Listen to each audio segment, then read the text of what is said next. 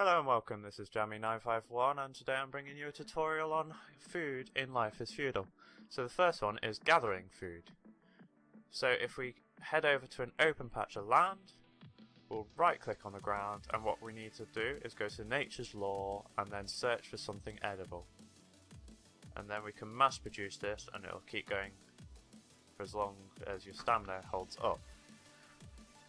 As you can see, it takes a little bit to find it. This is sped up, so it's a bit quicker.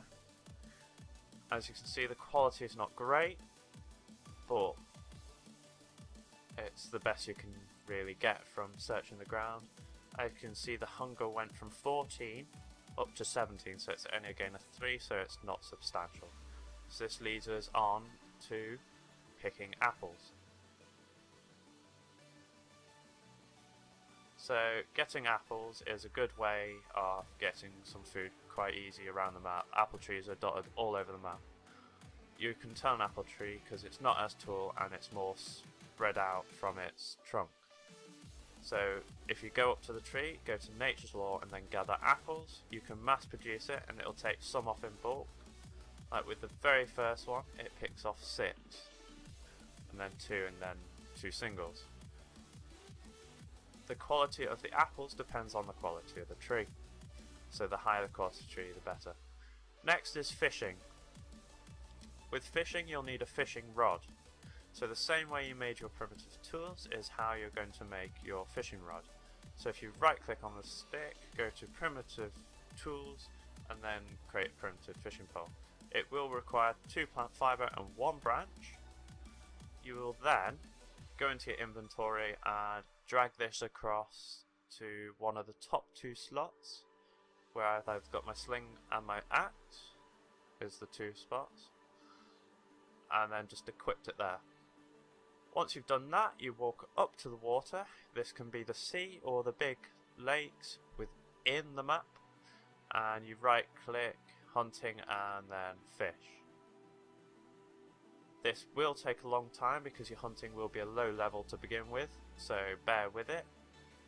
It's much quicker on the server that I'm playing on because the multiplier is times 100. The link or the name of the server will be put in the description, so please come over and check out that server. Any questions, just shoot me a comment.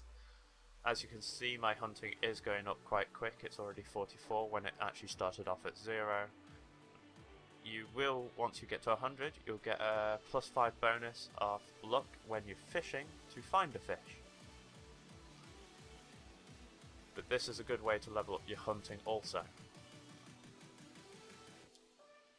Unfortunately, it does use up your stamina, so you might have to keep re-clicking, so you can't just go off and leave it. But as you see, we finally caught a fish. So next we need to actually cook that.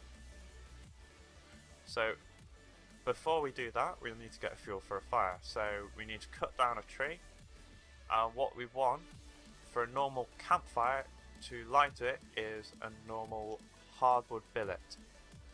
So if we could just quickly get a hardwood billet now, and then we'll head over to the cooking menu.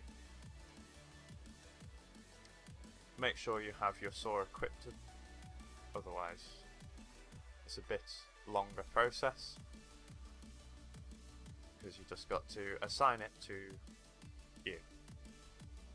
So now we've got hardwood billet, we'll head over to the fire. So cooking, when cooking we need to actually stick the hardwood billet into the fire and then light it. You will need a stick with the fish, as you'll see, but you can cook all different types on the fire. So if you hunt for like chickens, you can do your boiled chicken and stuff like that, and then if you get normal game meat, then it's fried beast that you make, and they're really good sources of getting your hunger up. From that 1 salmon you get 10 meals, so it's really beneficial. As you see, the quality is 27 and it actually raised up my hunger by 27. So it's actually a good way of getting your hunger up. Anyway guys, if you liked the video and found it helpful, please give it a like and please subscribe for more. Anyway, thanks for watching.